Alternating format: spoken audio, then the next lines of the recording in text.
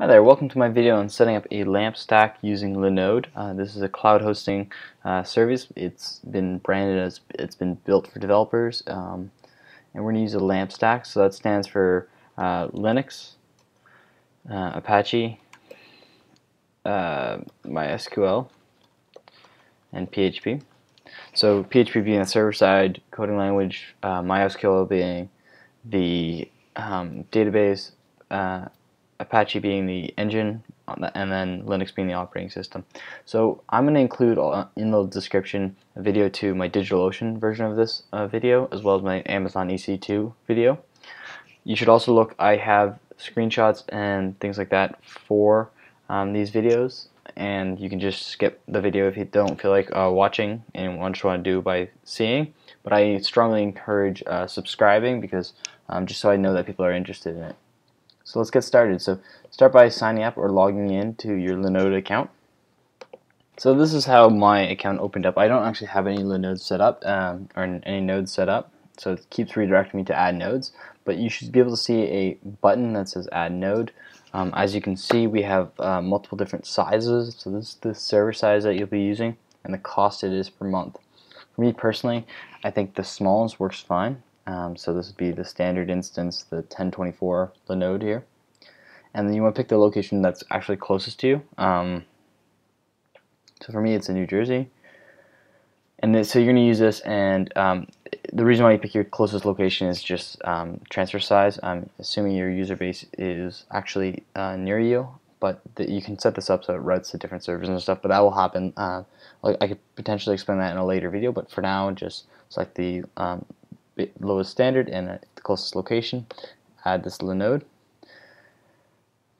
So now what you'll see is the status of your server being set up. So here it is. I will be deleting the server afterwards, but yeah, so mine's currently being created. I'm pretty sure if I reload this, it tells me it's brand new. And so here's my IP. And so it says that it's all set up. Currently brand new. So I want to deploy an image here. So I'm going to go to deploy an image. So I'm on dashboard, deploy an image.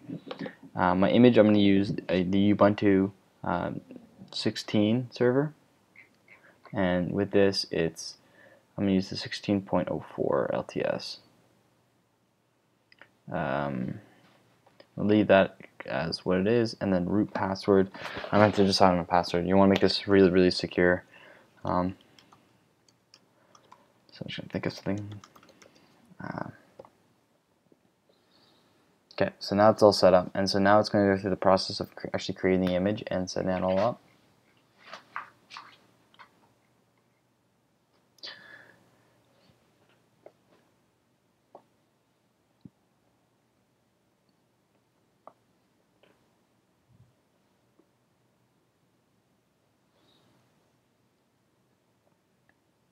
So mine's all set up. As you can see on the side, your server status is currently powered off. So what you want to do is just hit the boot button on the left. And it'll start up.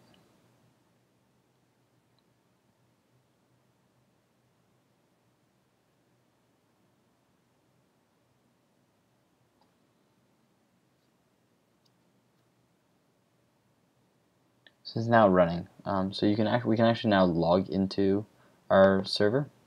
So what we're going to use is exactly this SSH access, and using our root access. So you'll need something called terminal. Mine's in actually my dock, but you can just type in terminal. It'll open up an instance of the terminal, and so, or you can just press this. That works as well. If you're on a Windows machine, you can use PuTTY. So just go and download that. So I just type in SSH root, and it gives me this big long authentication. I just say yeah, type in yes. You can zoom in here. Type in my password that it won't show up, but I've actually typed it in. Okay, so now that this is all set up, my next step is to start beginning to install things. So first thing I'm going to install is app.get.update, which updates the server.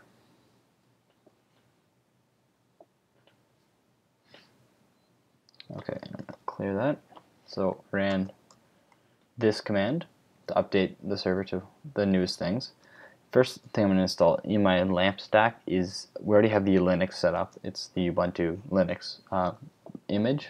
So we have to install the Apache now. So sudo means using root access. So I am root, so it shouldn't need the sudo, but might as well put it. And I'm going to install Apache 2, which is the newer version of Apache. And it says, do you want to continue? Press Y or N. Y meaning yes.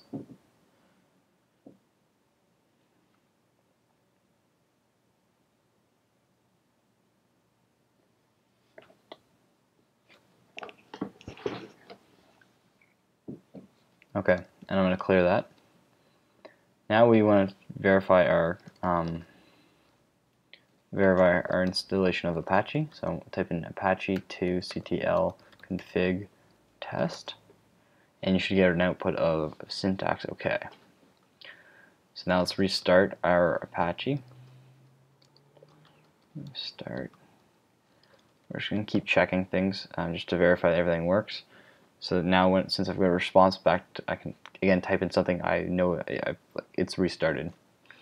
So I'm typing sudo ufw app list, and those are all the correct things that we're supposed to get back. So Apache is now all installed. Now we're going to install the MySQL portion. So sudo apt-get install MySQL server, and I'm going to say yes. Now it's going to ask me for password. Make this secure as well.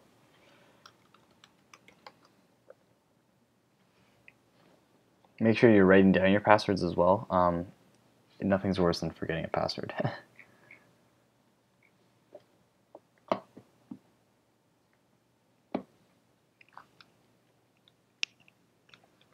Okay, so that's all set up. So MySQL is now installed. Now we have to install PHP. So we're going to do sudo apt-get install php lib apache 2 mod php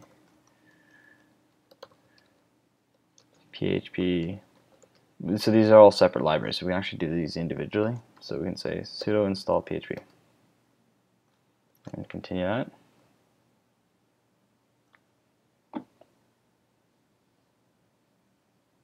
So as you can see, it's in the command, so installing PHP 7 and clear. So we ran this command. Now we're going to run lib apache 2 mod php. Enter.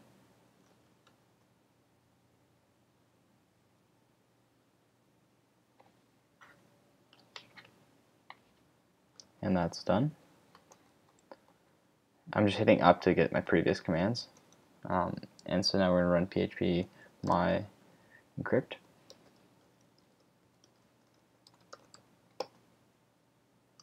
And sorry, I want to press yes.